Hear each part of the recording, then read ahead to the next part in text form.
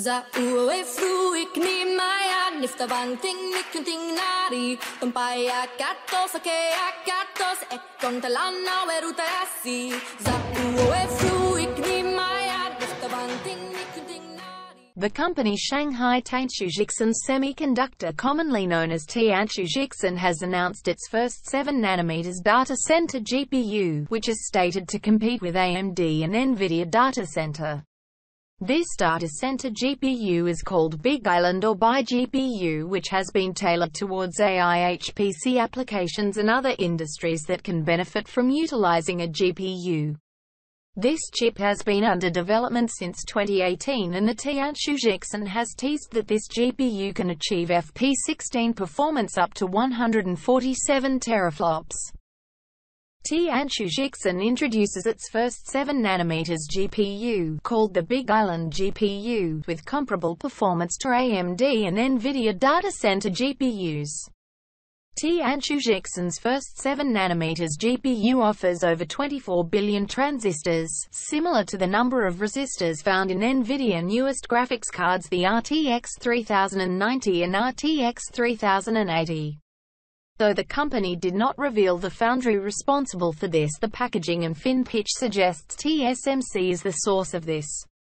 The GPU utilizes the RTX 3080 and RTX 3090 Nvidia GA102 GPU, which features 28 billion transistors.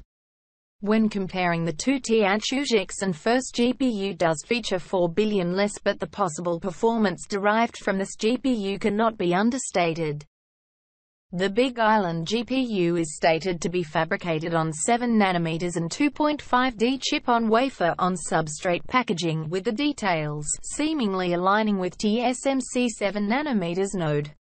This may mean that China is looking to utilize a domestic chip production technology. This idea is further encouraged by China looking to utilize domestic fabrication instead of relying on other countries for its computer components.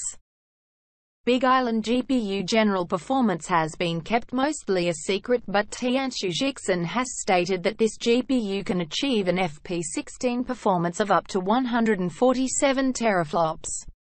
For comparison, in the data center GPU market, Nvidia A100 and AMD Instinct MI100 can offer an FP16 performance of up to 77.97 and 184.6 teraflops respectively. This puts the Big Island GPU lands firmly between the performance provided by Nvidia A100 and AMD Instinct MI100 GPU, while offering support for a variety of different floating point formations.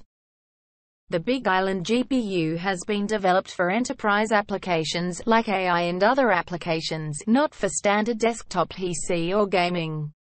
While the GPU itself features a similar number of transistors compared to the GPU utilized in the RTX 3080 and RTX 3090. This GPU is missing various hardware to make it usable for gaming use inside of any desktop.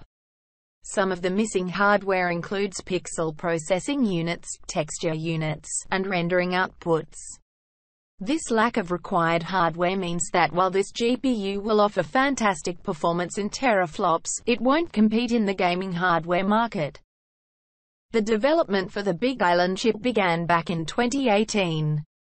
The tape-out was finalized back in May 2020 and should currently be in mass production if Tianshu Zhixin wasn't to achieve its goal of commercializing this chip in 2021. This rapid development shows Tianshu Zhixin's dedication to getting this GPU to the current market as soon as possible, intending to commercialize the Big Island GPU within this year.